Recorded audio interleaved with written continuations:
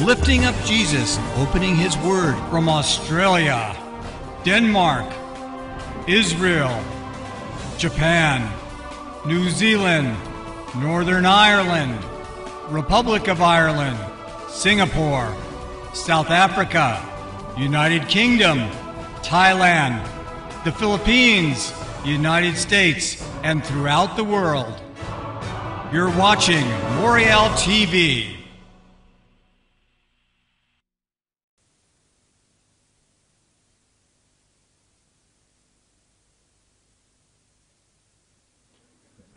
Good morning, dear friends. Greetings in Jesus. Wonderful to be with you again this morning. Yesterday I was most impressed. I was able to speak about things like nucleotides and ribosomes and endoplasmic reticulums, and everybody knew what I was talking about. But today, it seems that while people are quite happy with talking about transfer RNA and they're quite happy talking about mitotic cell division, people don't know what hermeneutics is, or so I've been told. Hermeneutics is not precisely biblical interpretation, but how you do it and what happens when you do it. Biblical interpretation, how you do it, what happens when you do it. Yesterday we looked at the demise of liberal higher criticism, We looked at how it came from the incipient influences of Darwinism and of Hegelian philosophy, which went hand in hand. The things to which this Hegelian and Darwinian worldview gave rise. Everything from Marxism to Third Reich to, in fact, higher criticism. But now with the erosion of the philosophical and scientific basis of the Darwinian worldview, they're in crisis. Evolutionists are no longer Darwinians, they are neo-Darwinians. They even admit they have problems, that's why they write silly books like Climbing Mount Improbable. With the worldview dissipating, so too the higher critical theology that has no market for its product because it holds the form of religion but denies the power therein, is collapsing. These will not be the issues of tomorrow. 25 years ago, when I was in university in the 1970s and so on, they were the issues. Secular humanism was the issue. Atheism was the issue. A particular kind of man-exalting rationalism was the issue, all of it coming from Darwinism. That was very much a post-Christian world. But as I concluded yesterday, the coming world is no longer a post-Christian one. That was 25 years ago. Now it is a neo-pagan one. The future challenges to the church and to Christian belief will not be what came from Darwinism. It'll be from a new kind of neo-Darwinism where science and the occult begin to reintegrate. With the Enlightenment, they separated. Astronomy went one way, astrology the other, etc., as we pointed out yesterday. Alchemy went one way, while physics and chemistry the other. Now we're seeing a reintegration. This will continue. You will find a mystical interpretation of neo-Darwinism beginning to emerge from this, and of course it will come into play in biogenetic engineering. Nonetheless, let's continue looking at the new challenge of what the new threat will be for the future. The new threat will come in two forms. That which will undermine biblical orthodoxy is happening in two forms. One is the ecumenical movement, but the other is neo-Gnosticism. Neo-Gnosticism. Let's begin by understanding Gnosticism from the Greek word gnosos, a subjective, mystical revelation. We see a tremendous rebirth of Gnosticism in the current world. The growth of Hinduism, Eastern religion, coming to the West. When I was a teenager, the Maharishi Mahesh Yogi came to Bangor, Wales, gave a series of lectures attended by the top icons of my generation, such as the Beatles and the Rolling Stones and so on. And at that point, if I was to put my finger on any one event, the New Age movement was born. People in the West have since been looking to Eastern religions. As I always point out, I wish they could come with me one time to India and look at the effect that those religions have had on India. But they don't think that way. We have a neo-Gnosticism. What is this new mysticism? In Hinduism, it's the guru. He's the source of revelation. Not the gods, Rama, Sitra, Shitra, those are demons anyway, but you look to the guru or to the Brahmin priest. In Hasidic Judaism, mystical Judaism based on Kabbalah, it's not what the Torah says, the Pentateuch. It's what the Rebbe or the Tzaddik says. They claim he has the reincarnated spirit of Baal Shem Tov, the founder of the Hasidic movement. It's not what the Torah says, it's what the Rebbe says about it. He has the mystical revelation. If you don't see it, you're not in tune with God. Okay? Mormonism, it's their revelator in Salt Lake City. You can have a new revelation. The key to God is going through that man. Okay? Jehovah's Witnesses was strongly built on Gnosticism. The ideas of Charles Taze Russell and Judge Rutherford, purely Gnostic. Purely Gnostic. We also see it in Islam, Sufi Islam and Shia Islam. It's what the Imam says, not what the Quran says. It's what the Imam says about the Quran. In Roman Catholicism, the form of Gnosticism is known as the sensus plenior in Latin, the fuller sense. But because the Pope is the heir of Peter, he becomes infallible when he speaks ex cathedra, from the chair of Peter. He cannot make a mistake, they believe, in all matters of doctrine. It's not what the Scripture says that's important, it's what the pontiff says about the Scripture. Although Mary says in the Magnificat, "My soul rejoices in God my Savior," Mary can say she needs to be saved. The Pope can say, no, Mary had no sin, Immaculate Conception. It's not important what the Bible said or even what Mary said. It's only important what the Gnostic said about it. And of course, if you don't agree with the Gnostic, you're under deception. Now, this has begun to invade, certainly Protestantism, but even the evangelical church. Particularly, my fellow charismatic and Pentecostals are increasingly being deluded by this new Gnosticism. In the early church, there were two forms of Gnosticism. And again, if you understand the real origins of evolution, it is not Darwin or even Lamarck. It goes back to ancient Near Eastern and Oriental Gnosticism. There were evolution myths in the ancient Orient. Okay. The real root of Gnosticism. In the early church, you had two forms. You had the purely pagan forms. These began to make inroads into Judaism, particularly in the city of Alexandria in Egypt, at that time a Greek city. But then there were the pagan forms that were only pagan.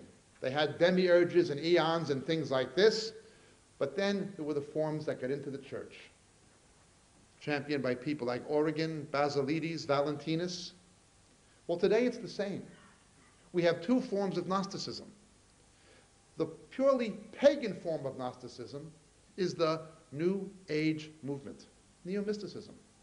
What is this Gnosticism, this revelation? They call it the cosmic illumination of the inner self.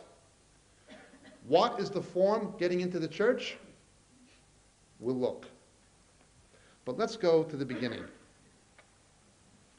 Let's look at how the first Christians who were Jewish interpreted the Bible. This is the first difference. One, there was wordplay. Wordplay. Now, some of our own people who listen to our tapes are familiar with these things. If you were to look at the nativity narrative of Matthew, where Jesus is born, we read quotations from the Old Testament that Matthew says, thus it fulfills it. It's fulfilled in Christ. These are things known as formula citations. Formula citations. There are 4 formula citations in Matthew's story of the Nativity. There is no problem in chapter 1 saying, a virgin shall conceive. Straight out of Isaiah chapter 7, verse 14. The Hebrew word alma, the Greek word parthenos. We get parthenogenesis. No problem. Rachel is weeping. That's straight out of the book of Jeremiah. No problem. Out of Egypt I called my son. Straight out of the book of Hosea. No problem. But he shall be called a Nazarene. There is no such verse in the Bible, he shall be called a Nazarene. Is Matthew mistaken? Is the Holy Spirit mistaken, inspiring to write a verse is being fulfilled by Jesus, not in the Bible? There's no verse, he shall be called a Nazarene. But there's a word play. There is a word, netzer. And in Jeremiah 23, the rabbis agree it's about the Messiah. He shall be called a netzer. Nezer. Nezer is the word branch. The Hebrew word for Christian is notzri, notzri, Tizet. Okay, the Hebrew letter is a tzaddik. Tz, Notzri. Nazarene, Natzeret. Tz. Branch, Nezer. You change one letter. And that letter is a tzaddik in Hebrew. Looks like a Y. It's also the Hebrew word for righteous. So the Messiah shall be a righteous branch. He shall be a Notzri. Wordplay. You find this many times in the Old Testament. Secondly, we see historical selection. What people often don't realize, and what many creationists even fail to realize, is this. In the creation narrative in Genesis 1-3, the book of Genesis is not a comprehensive history of the creation. It is not a scientific textbook. It's not about geology, it's not about biology, it doesn't pretend to be. What it is the theological interpretation of the history of the creation. Now that's not to say we don't agree with its historicity. I believe in the historicity of Genesis 1-3 and Genesis 1-11. But it's not intended to be a comprehensive history of the creation. It's the theological interpretation of it. It's a polemic against paganism. Other pagan civilizations had creation myths. The Gilgamesh literature, they had stories of Noah. Other people knew about these things. The Egyptians had their own version of Adam and Eve. But the Jews had the historically correct record of these things, and they had the theologically correct interpretation of it. Well, the Gospels are no different. The Gospels are not a comprehensive history and don't pretend to be. They are the theological interpretation of the history. At the end of his Gospel, John says, if everything that Jesus did was written down, all the books couldn't contain it. That is why, for instance, in Matthew's genealogy of Jesus, why it doesn't agree with Genesis and with Chronicles. It doesn't list every ancestor and every generation. It's selective history.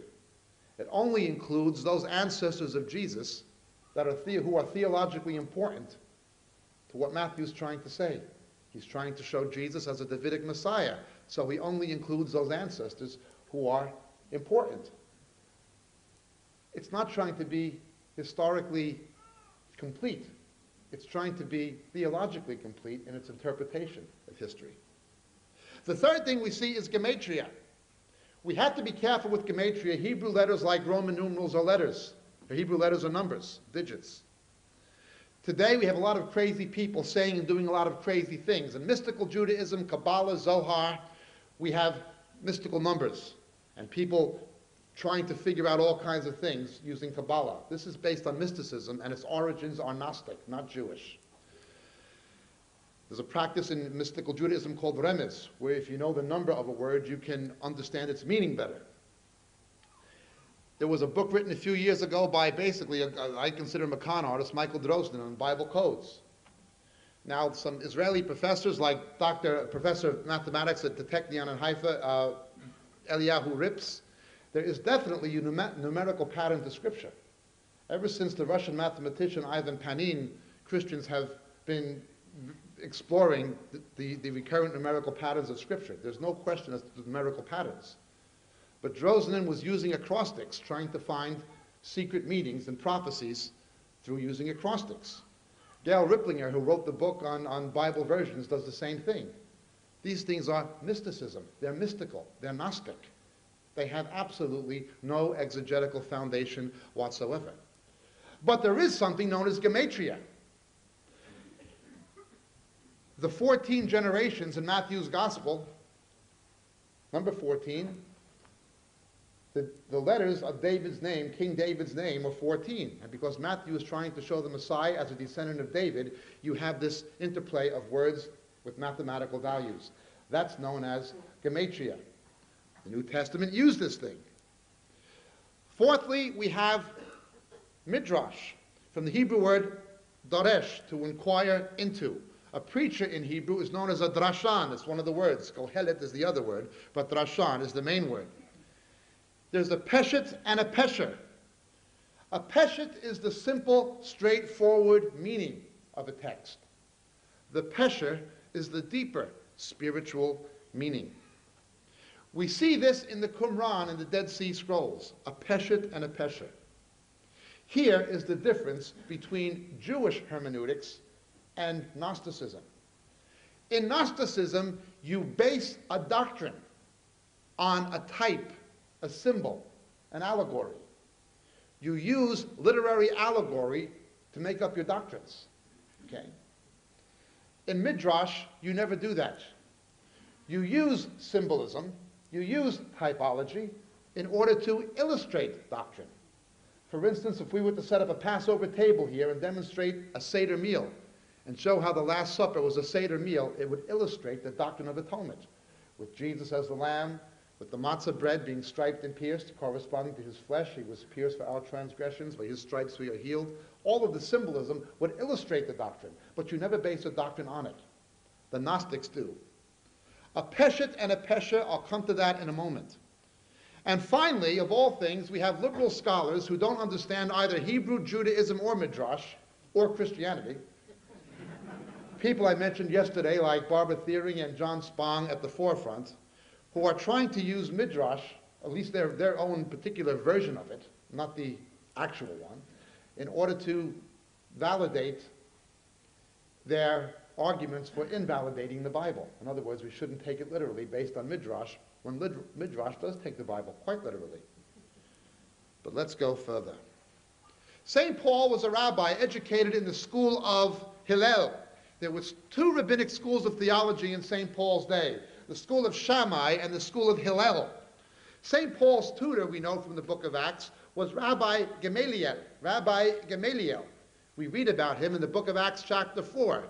He said if Jesus was not the Messiah, Christianity wouldn't last. Well, it did last. Now we have to understand that Paul was trained in this rabbinic school. Much as Moses was trained in the wisdom of Egypt before he was trained in the wisdom of God, Moses was trained in the wisdom of the rabbis before he was, Paul was trained in the wisdom of the rabbis before he was trained in the wisdom of Christ. We see Paul repeatedly drawing on his rabbinic background. When God wanted to get someone to explain the purpose of the law and pointing to Christ, he didn't get a fisherman, he got a Pharisee. He drew on Paul's background. When he needed somebody who could present the gospel apologetically to the Epicurean and Stoic philosophers in Greece and Athens at the Areopagus, he got Paul. He got a Roman citizen, a Greek-speaking intellectual. He did not get a fisherman. Paul was used by God, drawing on Paul's background after it had been to the cross and been resurrected. It was now to be used for Christ's service. One thing we see in the New Testament is the second principle of Midrash. There were 7 midot, 7 principles, but the first 2 are the 2 most seen in the New Testament. The first one is called kal vahomer. Kal vahomer, not on here, meaning light to heavy. If something is true in a light situation, it will become particularly true in a heavy situation. Now this is very important in understanding eschatology, the last days. For instance, Hebrews chapter 10, verse 25, forsake not the fellowshipping together one with another, especially as you see the day approaching. Fellowship is always important, but in the last days, in a heavy situation, it becomes particularly important. If you can't stand together, you'll never stand alone. Beware of Christians who chronically stay out of fellowship. I don't care if you meet in a tent if you can't find the church, but we're told in Proverbs, he who remains alone lacks sense, he quarrels against all wisdom. It's just not God's will. What's true in a light situation becomes especially true in a heavy situation in the last days. There have always been false prophets. That's the kal. But in the last days, they multiply and they infiltrate the church in bigger numbers. That's the chomer, light to heavy. But the second principle is binyan ab mishtei ketubim. You know, in 1 Peter chapter 2, verse 5, Peter describes the church as the temple. And he says, we are the living stones of the oikos hagios in Greek, of the holy house. We're the stones of the temple. When you use binyan ab mishtei ketubim, it literally means you build an argument by comparing 2 texts using the same language or symbolism. On Palm Sunday, when the Lord Jesus entered the Temple Mount, the people were singing the Hallel Rabbah to him from the Passover liturgy. From Psalm 118, they were all chanting, waving palm branches, singing, Baruch haba b'shem Adonai, barachnu hem mibet Adonai, Hodula Adonai ki tov, ki le olam chazdo, Hoshana Hoshana leben David, save us, son of David. That's what they were doing. Okay, so hello, Rabbah. And the Sanhedrin said, tell the people to remain silent. But Jesus says, if these remain silent, the stones will cry out. Christians are the stones of the temple. What was Jesus saying? In Midrash, in Jewish metaphor, Jesus was saying, if the Jews don't proclaim me, the Christians will. You understand? John the Baptist was rebuking his fellow Jews because they thought that they were favored by God simply because they were circumcised and descendants of Abraham. They thought simply because they had Brit Milah, they were circumcised, it meant they were a cut above the rest. But Yochanan HaMatbil, John the Baptist, he said, God could raise up Abraham's children out of the... He's talking on two levels. Okay? He's talking on two levels.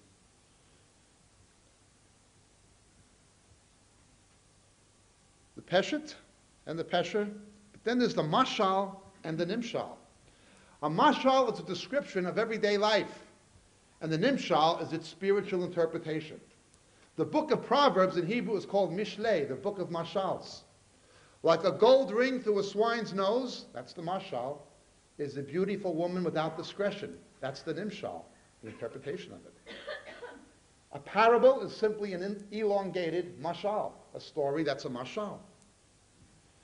In Galatians chapter 4, we read Paul's allegorical interpretation of Sarah and Hagar, the two women. Nobody reading the book of Genesis using Western grammatical historical exegesis would ever arrive at St. Paul's conclusion. You'd say he was allegorizing it out of all context. But indeed he was not. If you understand, he was using Midrash. There was a Peshet and a Pesher. Peshet comes from the Hebrew word pashut, meaning simple, simple. But the Pesher is the interpretation of what's simple. Again, never as a basis of doctrine, that's Gnosticism, but as the illustration of it. Let me explain even further. Midrash is not only a method of hermeneutics, it's a literary genre in Hebrew. The clearest example of Midrash as a literary genre in the New Testament is Jude's epistle, Ha'igeret Yehudah, the epistle of Jude. You see how he describes backsliders in the church. Waterless clouds. We're told there's clouds of witnesses, but they're void of the water. They're twice dead. They're backslidden. Midrash is an allegorical form of literature.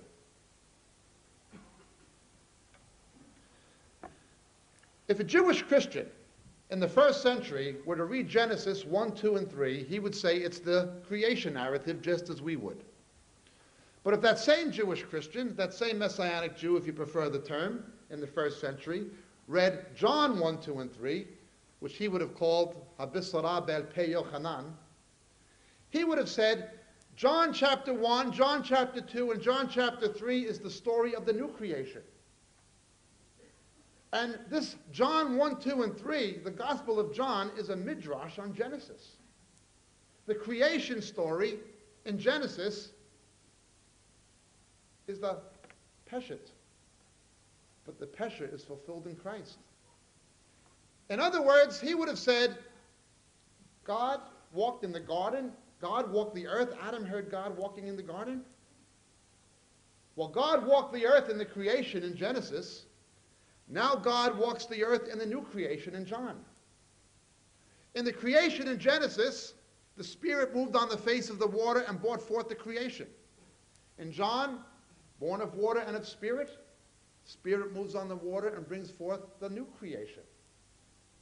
He would have said, in the creation in Genesis, you have the light and the dark, the great light and the little light, first of all, the moon, the sun, the little light and the great light. But in the new creation, we have Yochanan HaMatbil and Yeshua HaMashiach. John the Baptist, the little light, and Jesus, the great light. He would have said, well, God separates the light from dark in the creation in Genesis, and now, anarche kai hologos, in the beginning was the Word, same as the Septuagint of Genesis 1, anarche in the beginning. God separates the light from dark in the creation in Genesis. Now he separates the light from dark in the new creation in John. The darkness does not overcome it or comprehend it. He would have went on. God began his plan for man with a marital union in the creation. So Jesus in John chapter 2 verse 1, he begins his new plan for man at the wedding at Cana, at a marital union. He would have said, John chapter 2 verse 1, it's the third day. And on the third day, God does a creative miracle with water in the book of Genesis. But now Jesus, on the third day, it says in Cana, he does a miracle with water. One is a midrash on the other. In the body of Jewish literature, the tree of life, Eitz Hayim, in Ezekiel 47, in the book of Revelation, going back to Genesis, the tree of life, the Eitz Hayim, is represented by a fig tree. When people talk about the parable of the fig tree in the book of Matthew, in Matthew 24 and in Luke 21, it's much more than Israel. It's much more. The parable of the fig tree goes back to the book of Judges. It's the fig tree and the other trees. Nonetheless, the fig tree represents the tree of life, the Eitz Hayim. Now the peshet is,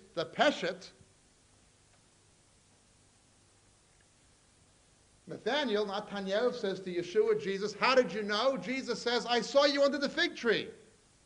The peshet, the simple meaning is, he saw him under a literal fig tree up on the street corner or whatever. But the pesher is, I saw you from the garden, from the creation, from the foundation of the world. I'm not a Calvinist, but those whom he predestined, those whom he foreknew from the foundation of the world. He was telling Nathanael something much more than I saw you under a literal fig tree. That was the peshet. He was giving him the pesher. I knew you from the creation. The entire story is a story of creation and new creation. This is another gap in the theology of my fellow creationists, or those who believe in creationism. There is more to the creation than creation. It is the harbinger of new creation, when you understand, midrashically, the relationship between John and Genesis.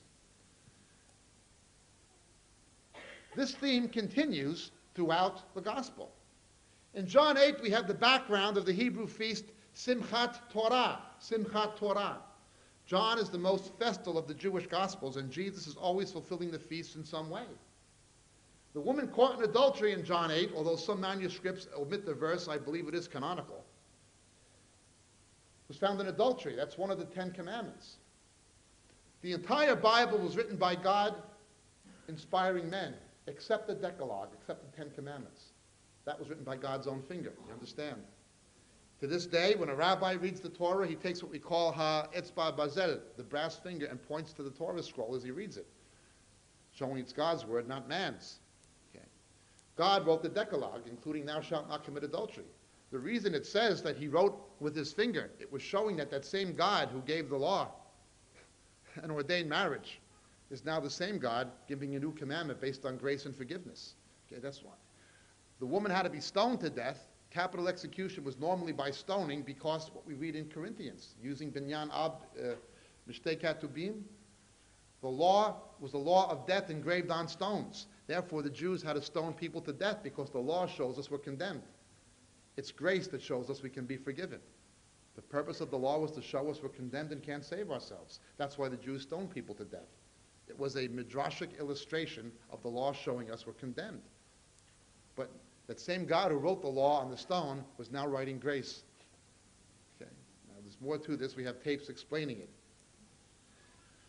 John chapter 7, the Feast of Tabernacles. Again, a messianic prelude to the coming millennial reign of Jesus. It's perfectly logical when on the Mount of Transfiguration, where the Nephilim came down, according to the rabbinic literature, the story of the Nephilim, it happened where Jesus went up. Okay? It happened where Jesus went up. Prior to it being Caesarea Philippi, the pagan site it was in Jesus' day, the Mount of Transfiguration, it was a site of pan worship among the Greeks.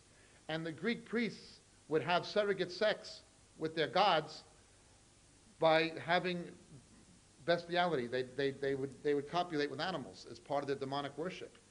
That was always the center of this idea of perverse sex and perverse regeneration in where it was geographically. That's what the Seleucid Greeks did there. It's what happened when the Nephilim came down there, and it's a reason Jesus went up there. Peter wants to build 3 booths. He sees Moses, Moshe Rabbeinu. He sees Eliyahu Hanavi, Elijah the prophet. And Peter says, let me build 3 booths.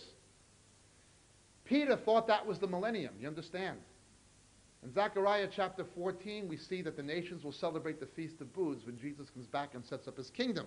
He thought it was the millennial reign of Christ. It was perfectly logical what he wanted to do, if you understand the Jewish background. But you had a man who never died, who was raptured, Elijah.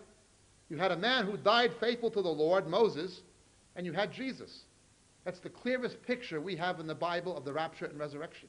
We meet the Lord in the air, up on top of this mountain, illustrating it.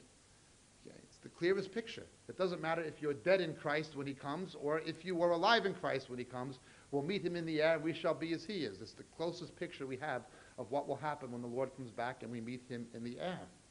But to understand these things, you have to go back to understand the scriptures as Jewish literature, and what a theologian would call its Sitzimleben, its own life situation.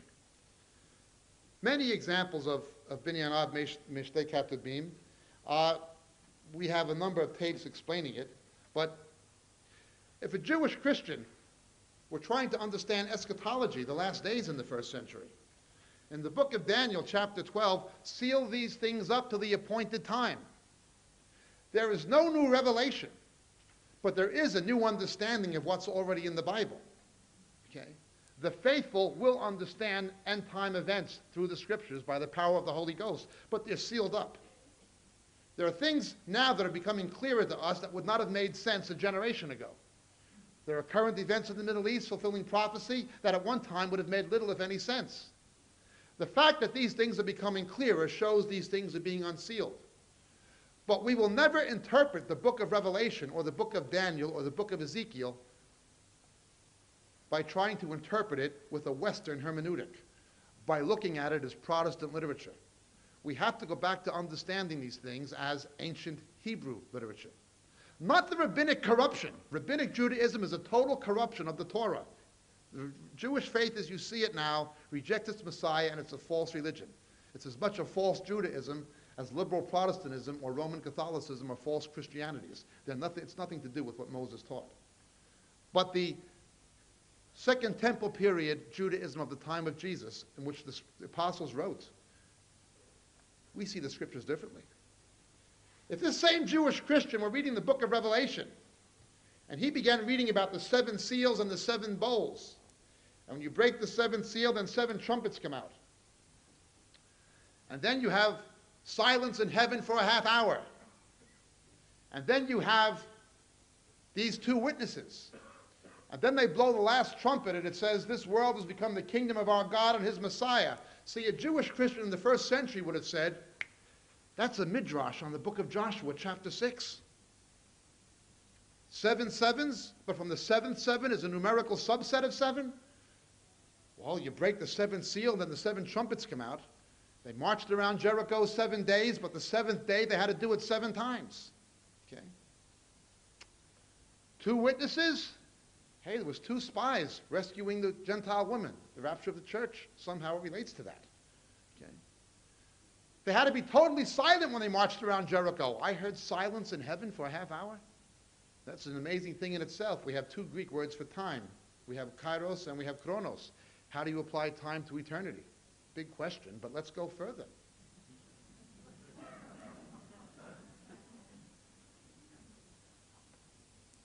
When they blow the last trumpet, this city has been given to us by our God. Revelation, you blow the last trumpet, this world's become the kingdom of our God and his Messiah.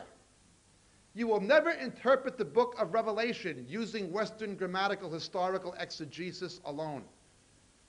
You cannot serve a quadratic equation using arithmetic. You can't solve differential equations or elegantly solved equations by counting on your fingers.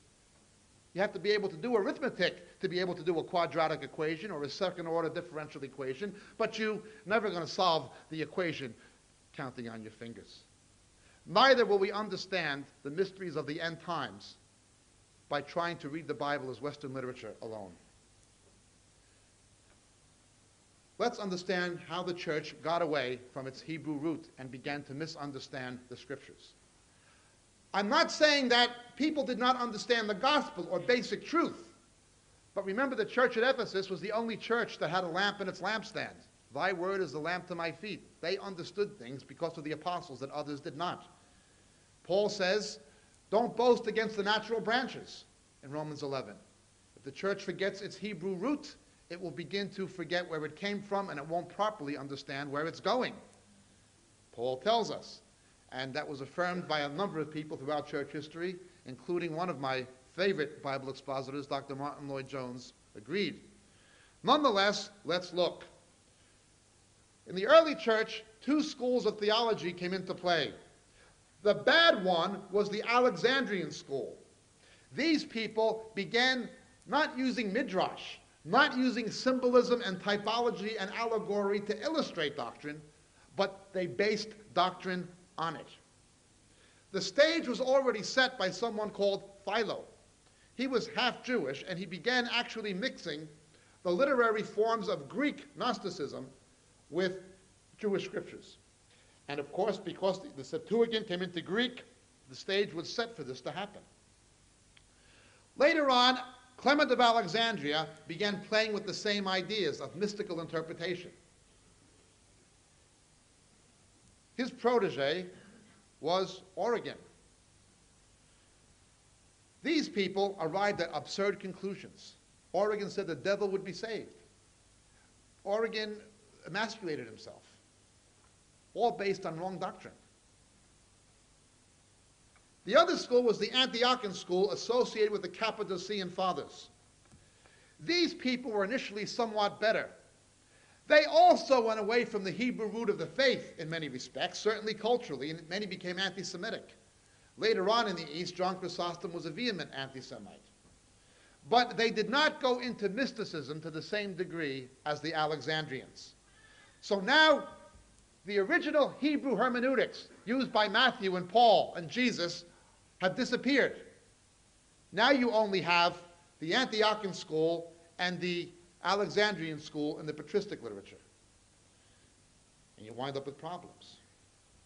Augustine of Hippo began taking these ideas of Alexandria and bringing them to the West, to the Latin-speaking West. Augustine is the author of many wrong things in the church. Postmillennialism, amillennialism, celibacy, ecclesiastical violence certainly, and infant baptism, all are indebted to the errors introduced by Augustine. Because he refuted Pelagianism, because he upheld that man is fallen and had original sin, he's seen as a good guy. And on that point, he was certainly right. But strangely, both Protestantism and Catholicism both draw on Augustine. The real root of both Protestantism in the Reformation sense and Catholicism is Augustine. That was the fault of the Reformers. Instead of going back to the New Testament, they went back to what Augustine said about the New Testament. Now, there were Christians who did not do that. They were called the Baptists, at that time Anabaptists, but the Protestants persecuted him. Most people don't think of this, but if you are Brethren, or you are Baptist, or you are Pentecostal, during the Reformation, you would not have been seen as a Protestant. You would have been seen as an Anabaptist, and you would have been persecuted by Protestants and Catholics in most cases. Okay? He would allegorize things. Well, the Good Samaritan. Let's see. Well, that's St. Paul. And you bring it to the injured man, that's the church. And of course, the law can't save. That's why the priest and the Levite came. Well, so far it makes sense. But then they begin saying all kinds of other things. Well, the two coins of grace and truth or something like this. And they would try to assign some arbitrary, mystically revealed meaning to every detail of the narrative. This evolved into something terrible. The sensus plenior, the fuller sense of Scripture, which in the year 1854, when the Pope spoke from the chair of Peter, his sensus plenior interpretations were declared to be infallible. He cannot make a mistake. These popes have been everything from warlords to closet queens, but of course they're infallible.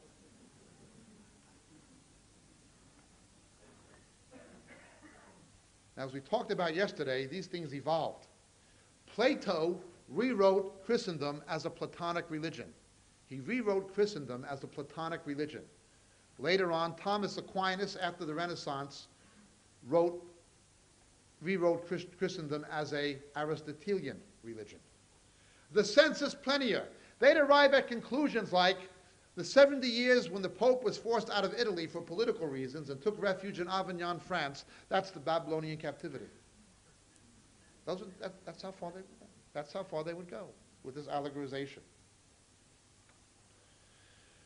As we looked at yesterday, the reaction to this was Christian humanism. Erasmus inspired Luther. Luther and others like Farel and Bucer inspired Calvin. And they went back to looking at the Bible purely as history and literature that was inspired, looking at the plain meaning. What happens here when you go back to this Stoic plain meaning? Well, something good happens, but what happens is not good enough. You go part the way back to the New Testament. The Reformers did not restore biblical Christianity in many ways. They continued with the state church, which was brought about by Augustine and Constantine, known as Erastianism. They continued with infant baptism, the idea that the church could use violence to convert people because God knocked St. Paul off the horse. That's what Augustine taught. The Crusades came from all this. The Reformers continued to believe and practice those things and did some terrible things. But neither did they go back to biblical Christianity fully in the area of hermeneutics, in their interpretation of the Bible. They were absolutely right about the corruption of the papacy. They were absolutely right about what they said about justification by grace, by faith, salvation by grace. They were absolutely right what they said about the authority of Scripture. But sprinkling babies and Erastianism and a church state and the use of violence by the church, these things were wrong. These things came from Catholicism, not the Bible. So they looked at the Bible as literature. John Calvin, before he wrote any Christian literature as such, before he wrote his Destitutes or Institutes, John Calvin wrote a commentary on Seneca's De Clementia, classic Latin literature. The same methods of hermeneutics, of literary and historical interpretation John Calvin used to analyze secular literature is the approach he took to the Bible. Now, that got rid of a lot of the myths and errors of medieval Catholicism, the sensus plenior. He did that. But he only went back so far. Later on, the first ones to realize this were the Puritans. The Puritans were people who said the Reformation, particularly in England, didn't go back far enough. They also made many mistakes, but one of the Puritans was John Lightfoot. Lightfoot wrote a commentary using Jewish midrash on the New Testament. And he did that in the 1600s. The man was centuries ahead of his time. John Robinson, who was the chaplain to the Pilgrim Fathers who came on the Mayflower to America, he said the same thing. There's more light in this that we don't understand yet. We have to go further into it. And the Puritans made the first headway into going back to try to understand the Bible as Jewish literature, to their credit, despite their mistakes. In grammatical historical exegesis, you have the conservative evangelicals. These came from the Christian humanism of Erasmus, Luther, and Calvin. We simply analyze the Bible as history and literature to understand its meaning. But then there are, as we looked at yesterday, the higher critical liberal scholars who simply say, well, we use grammatical historical exegesis, but it's not inspired. It's only literature and history. That's all. That's what they say. And embellished history and fabricated literature. Okay. So you've got two approaches in Protestant hermeneutics that came from the Reformation. The conservative, who analyze the Bible as literature and history, who believe it's God's word, and the ones who don't. Now, obviously, we'd be closer to the first group. They at least believe it's the word of God. The epistles are letters.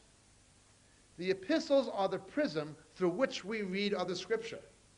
You don't have to understand Midrash to read the epistles. You can understand the epistles largely, certainly the Pauline epistles, just using grammatical historical exegesis.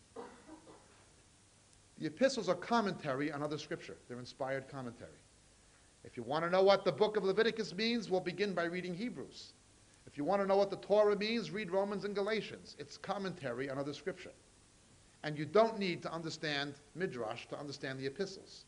It'll give you all the basic doctrines. It'll give you the gospel. But the epistles themselves repeatedly used Jewish exegesis, Jewish hermeneutics to arrive at those truths. Look at Galatians. Look at Peter. Look at Jude. But now we have neo-Gnosticism. Two things are happening here. The prophet Daniel was told the following: seal these things up once more, seal these things up until the time of the end. Revelation, Ezekiel, Daniel, these things are sealed.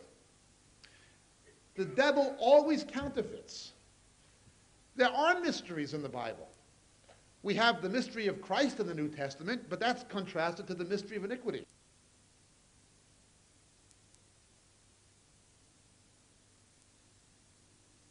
This is here about mysteries. It means Gnosticism. It means allegorization.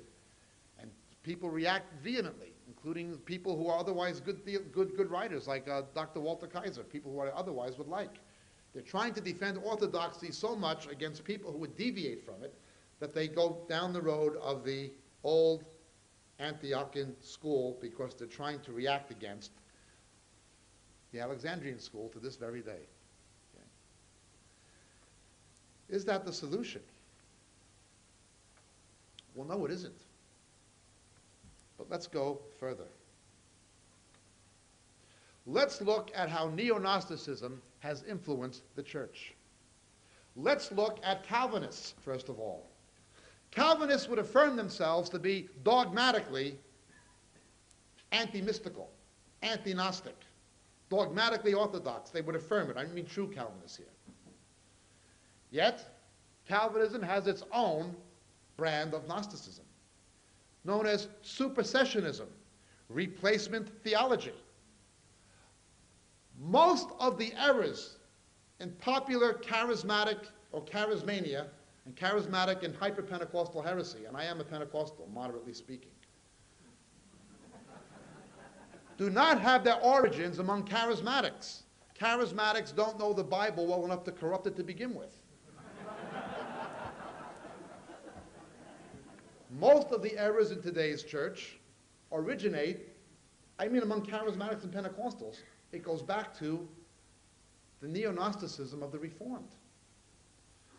Let's begin. Well, the church is Israel now. God's finished with the Jews. Reformed theology, covenant theology, says the church is now Israel. Therefore, because Israel was a theocratic state with a land that had to set up a government that was ruled by its religion, we have to do the same thing. Calvin did this in Geneva. Zwingli did this in Zurich. John Knox tried to do it in Scotland.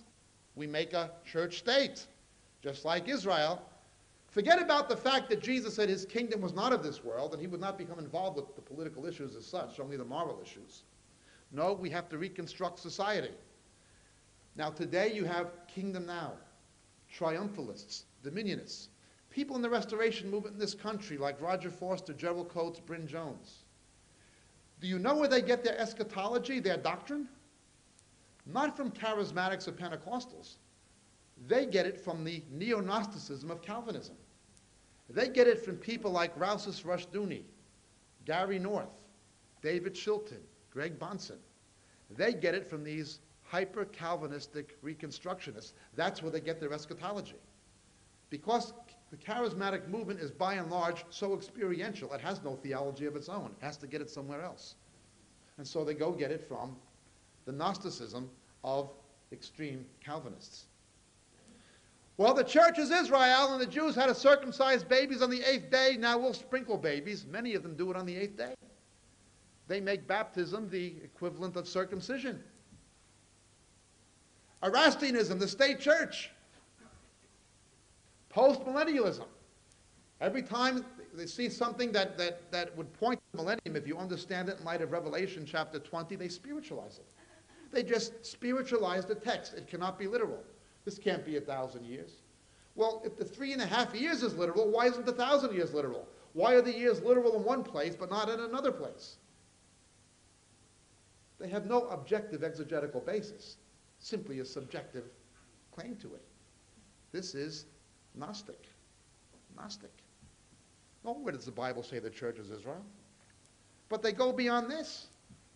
Calvinism in its pure form, I don't even believe that Calvin was a Calvinist. They teach covenant theology, that God only made 2 covenants, one with Adam and one with Abraham. The New Testament becomes the means because the church is now Israel. The new covenant, predicted, prophesied in Jeremiah 31:31, Ani yaktok brit hadashah and Bet Yehudah gam Bet Yisrael, I'll make a new covenant, cut a new covenant with the house of Israel, house of Judah, not like the one I made with their fathers. Well, we shouldn't emphasize that passage too much. Or when Jesus said, I'll give you the new cup of the new covenant in my blood. Yes, that's true, but that's only part of the one with Abraham. You've got to understand something's wrong here. To say God only made 2 covenants, one with Adam and one with Abraham, there's a great danger in becoming too dispensational if you're concerned with those issues. But covenant theology is just not plausible. There's not one verse in the Bible that would say that God made 2 covenants. It all comes from this neo-Gnosticism. The church is Israel. There is nothing in the exegetical context of the Bible that would say the church is Israel. There was nothing that would give you a license to allegorize years in one place, but take them literally in another within the same book. Nothing. But they just do it. This is Gnostic. The whole faith prosperity teaching that you see with the hyper-Pentecostal people manipulating the poor and unemployed, the TV preachers. Do you know how slavery was justified in the American South? The Calvinistic understanding of election. We're favored. It's right for us to do this. The plantation period in Northern Ireland was the same thing. We're the chosen. We're the elect. We can. This idea of using wealth as the proof of your blessing and election, that wasn't invented by Kenneth Copeland or Kenneth Hagin. They're not clever enough. It was invented by Calvinists. Most of these things, dominionism, kingdom now theology, they have their roots in the neo-Gnosticism of Reformed Protestantism.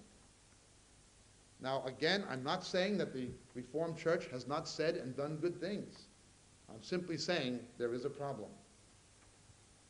The liberals are, of course, much worse. They have liberation theology. They use a hermeneutic called conscientiousization. In other words, instead of opening the Bible and using the Bible as the premise to address an issue, you begin with the issue and address the Bible. You make the Bible say what you want it to say. First, you get a belief in response to your need or your perceived need, and then you simply give the Bible a new meaning as a proof text. Liberation theologians will say the central event in the Bible, in salvation history, Heilsgeschichte, is not the death and resurrection of Jesus. It's rather the Exodus because it was a political liberation. Now, these are some so-called Christians. The neo-Gnosticism of liberal Protestantism is almost unbelievable. Yet they would claim to be scientific, grammatical, historical exegetes. You assign your own meaning based on some subjective basis.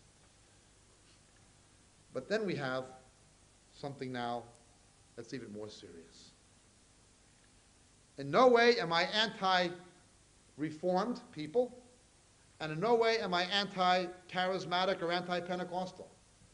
I have brothers in Christ who are in Reformed churches, and I appreciate the good things the Reformed people have done. I'm quick to point out the virtues of the Puritans as well as their mistakes. I'm quick to point out the virtues of the Reformers as well as their mistakes, and I'm quick to point out the virtues of the more biblical Pentecostals and Charismatics as opposed to the maniacs running around today. But we have a problem. Neo-Gnosticism. Once more, in the early church, you had 2 versions. You had the purely pagan version, or versions, and the form that got into the church. Today, it's the same. The pagan version is the New Age movement. The form getting into the church, restorationism. The things believed by the restoration movement, the things that you saw coming out of Toronto and Pensacola, They have no biblical basis for these things. Only the Lord showed me. Now let me explain this. Whenever you speak to a Gnostic, you're going to have the following problem. Here's the problem. They will use the same terms you and I do, but mean something entirely different by them. I go to Hawaii, Maui is a mecca for New Agers. In Scotland, it's a place called Finhorn. They just come there from all over and hang out and do their thing. When you witness to a New Ager, and they stand on the beach totally naked, covered with tattoos, chanting at the sun. Hundreds of them. I told someone yesterday, I had a young woman a few months ago in Hawaii, came up to me totally naked with a hash pipe. She said, "You want some?" And I said, "If I wasn't a Christian, I'd take you and the pipe, but I got something better now."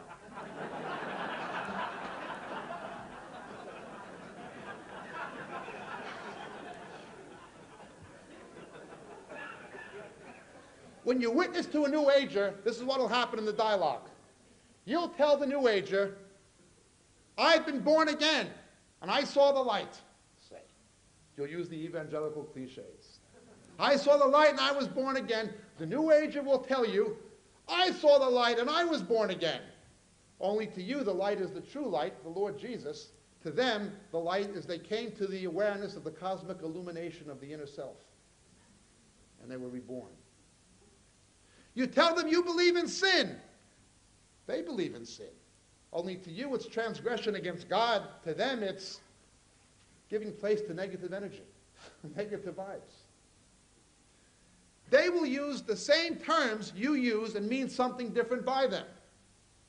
In the ecumenical dialogue between Catholics and Protestants, you'll find the same phenomena. The Jesuit will say one thing and the Protestant, so-called, will say another. The Protestant will say, "We're saved by grace, justified by faith." And the Jesuit will say, "Yes, we're saved by grace, we're justified by faith."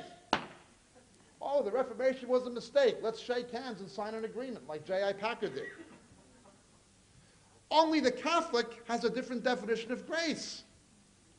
The Protestant is thinking the Hebrew word chesed, God's mercy in the covenant. He's thinking of the Greek word charism, gift. He's thinking of the Oxford Dictionary's definition, undeserved or unmerited favor. For the Catholic, grace is an ethereal substance earned by sacraments, administered by priests. Salvation is not from the Lord, but from an institution. It's ritualistic regeneration. It's known as ex operato sacramentalism. Well, they both agree we're saved by grace, but there's two entirely different definitions of grace. Now, this has gotten into the church. When you see people who are into the laughing thing, or into the restoration movement, or into the money, the faith prosperity, when they use words like revival, they mean something entirely different than you do. When they use words like victory, they mean something entirely different than the Scripture does. When they sing, "God has an army marching on the land," they mean something very different than the Bible means by those ideas. They will use the same terms, the same jargon, but they'll have a different meaning. Whenever you deal with a Gnostic, like the Jehovah's Witnesses, when they come to your door, or a Mormon, they'll use biblical terms, but they will mean something different by them. Every form of Gnosticism has that problem. They use the same terms we do, but with a different definition. You've got to be very careful in defining your terms. But it's not just with New Agers, or with the Mormons knocking on the door, or with the Roman Church. Now you have to use your terms when you speak to people in the Vineyard movement. When the Kansas City prophets came over here at the behest of the late John Wimber, their whole premise was Joel's army. They were going to give an exegetical justification to the old Manifest Sons Latter-day Reign ideas that were rejected by popular Pentecostalism in the 40s and 50s. Now this whole thing is going back to William Branham and so forth, and Kenyon, and these things are becoming mainstream now, and they're looking for a biblical basis. And they actually found a theologian formerly of Dallas Seminary, Jack Deere, to give them a basis to this. Of course, John Wimber went with it, and Mike Bickle went with it. And they said, well, we're Joel's army. Now, if you look at the book of Joel, the first thing Joel says in chapter 1, verse 4, is, awake ye drunkards. Joel says, sober up. Rodney Howard-Browne was saying, drinking at Joel's place. It doesn't matter what Joel says. It only matters what the Gnostic says about what Joel says. You understand? God showed me. This is a blessing. Joel's army was originally Nebuchadnezzar's forthcoming invasion. Okay? There were multiple invasions, each invasion getting worse. Finally, it's the locusts doing the devouring. Okay? Now, the book of Revelation draws on this and says it will be recapitulated eschatologically. In other words, what happened with Nebuchadnezzar's invasions, with the rise of Babylon, you see Babylon the Great in Revelation again. And those insects in the book of Joel, we find them again in the book of Revelation. One is the picture of the other, of what's going to come. So these are demon armies of Antichrist. In their own day, the Nebuchadnezzar's army, the Babylonian Empire. John Wimber, Jack Deere, these people pushing the manifest son's man-child, they said, that's us. That's the triumphant church going forth in victory. And they'll actually sing choruses and get you singing them that will sound something like, they run on the cities, they run on the walls, great is the army who can. They're singing about the Antichrist army. They're singing about demon cohorts in Revelation. They're singing about the Babylonians, and they think it's about them. The way Gnosticism works today, people become absorbed, seduced into the false theology of it by singing choruses. You understand? It's emotive, it's emotional manipulation. What you have today in much of the church is the worship of worship, not the worship of God. It is really entertainment. It is not biblically based. So a Gnosos comes in. God has shown me this. We're the armies that are going to do the devouring. We're the locusts, says Paul Kane. We're the locusts, says John Wimber. We're the locusts, says Mike Bickle, the Kansas City guy. And in this country, the whole crowd that gave you Alpha in Toronto, the Holy Trinity Brompton, they were all clapping and cheering, thinking that they're the locusts. Now, when you go to chapter 2, verse 21, what happens to this great army? I will cast it into the western sea, and its stench will go up to heaven. You want to be part of an army God's going to judge and destroy? Join the Vineyard Movement or go to Holy Trinity Brompton. That's what it comes to. But that's what they think. How do they arrive at this? Simple. Gnosticism. God has shown me. Now, how does this relate to evolution? As we talked at yesterday, the shift in science results in shifts in technology, economy, and worldview. Now we have the paradigm shift. Postmodernism, as we looked at yesterday. Everything becomes relative. It's not what the text says, it's what it means for you. The objective becomes usurped by the subjective. Gnostic, a mystical revelation.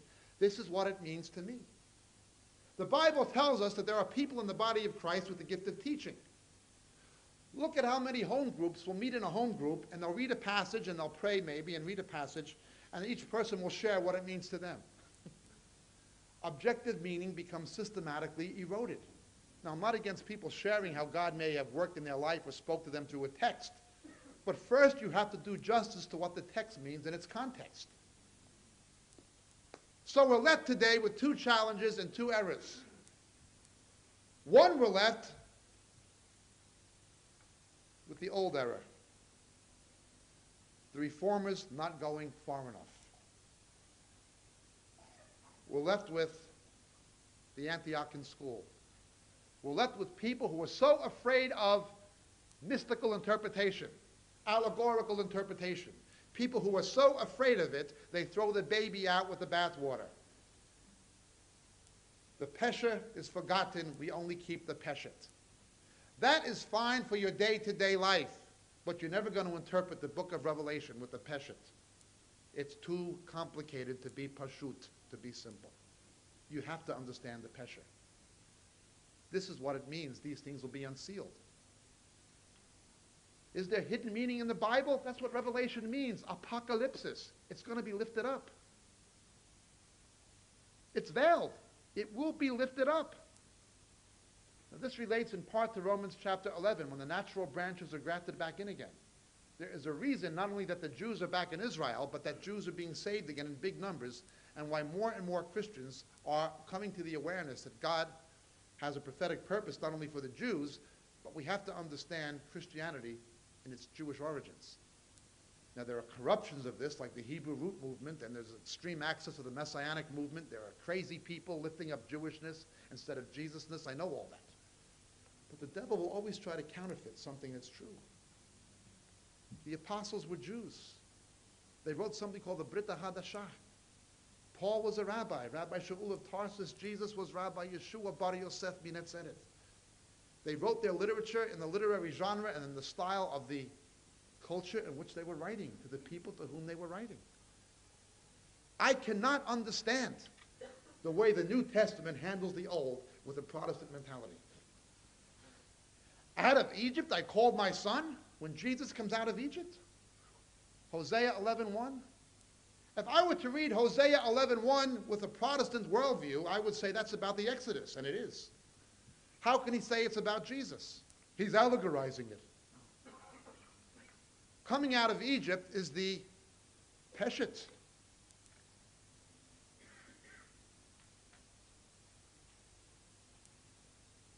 Applying it to Jesus is the Peshet.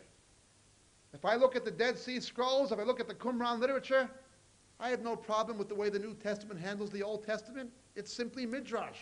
It's what the other Jewish literature of the day did. The liberals like Michael Goulder and James Barr, who tried to discredit the New Testament by saying, look at the unscientific way it handles the Old, I just point them to Qumran, to the Dead Sea Scrolls, and say, no, you've got the problem. They're just doing what the other Jews of the day did. But it also becomes a problem for my fellow brethren in Christ, people keen to uphold orthodoxy and defend the truth. But they're defending the truth by going back to the Reformation. You don't defend a first century document with a 16th century mentality. You defend it with a 21st century mentality, and you understand the first century mentality. And then, of course, we're confronted with a much worse error. This one. Satan nearly destroyed the early church with Gnosticism. There were pre-Nicene fathers like Irenaeus that strove mightily and nobly to defend the church against it. But it's back today, and it's back big time. But we've also forgotten this. For all their mistakes, remember this, Luther, Calvin, Zwingli, every one of the reformers, every single one of them, was a Roman Catholic priest who got saved. Every one of them was a Roman Catholic priest who read the Bible and realized it was a false Christianity. Every one of them. They were not Protestants, they were Catholics. Not only were they Catholic priests, they were from the intelligentsia of the Catholic clergy. They were humanist scholars. The ecumenical movement. This quest for common ground to understand between Protestants and Catholics, what's being championed by people like Chuck Colson, Pat Robinson, George Carey, J.I. Packer. These things are a betrayal, not only of the Reformation, but of the very principles of the gospel the Reformation tried to restore. We have a sellout here. How is it working? Gnosticism. They're using the same language we do. Roman Catholic scholars, particularly Jesuits, know how to use grammatical, historical methods of lingo. If you read their scholars like Fitzmyer and Brown, you wouldn't know that they were Catholic unless you read between the lines very carefully. They know how to make it sound just like it's mainstream evangelical Protestant in what they're writing. But they mean a different thing by the terms. So you've got the Gnosticism, and the Roman Church is based on Gnosticism, sensus plenior.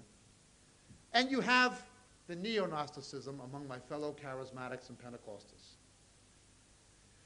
We have a problem, friends.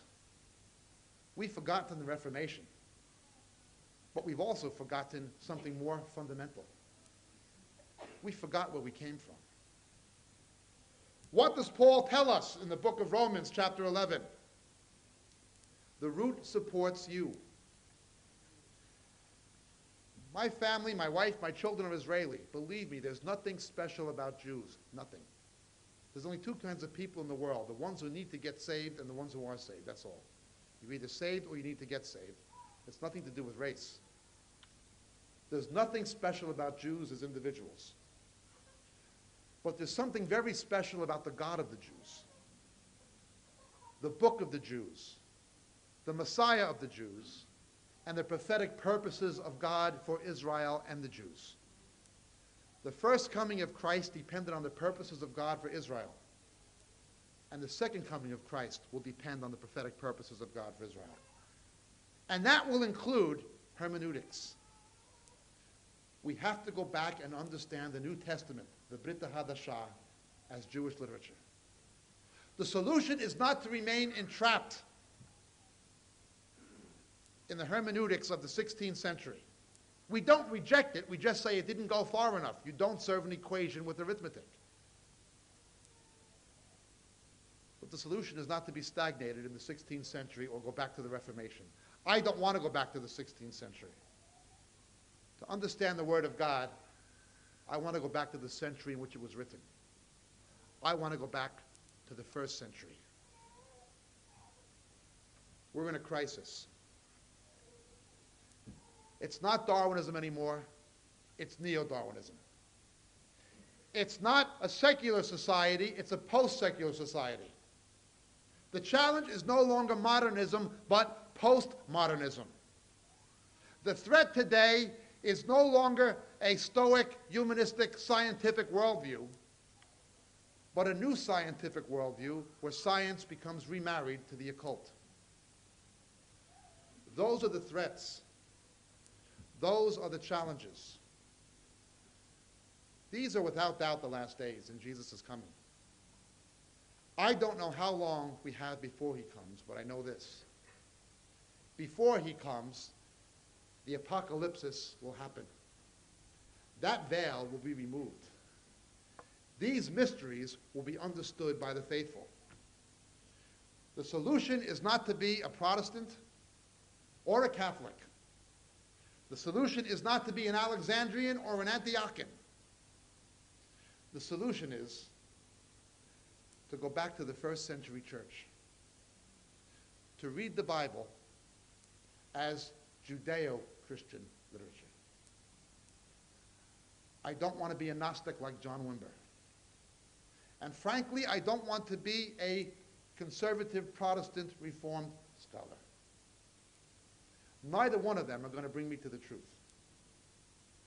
What's going to bring me to the truth is studying in my favorite yeshiva, sitting at the feet of my favorite rabbi. His name is Rabbi Yeshua Bar Yosef, Min Nazaret, Jesus of Nazareth.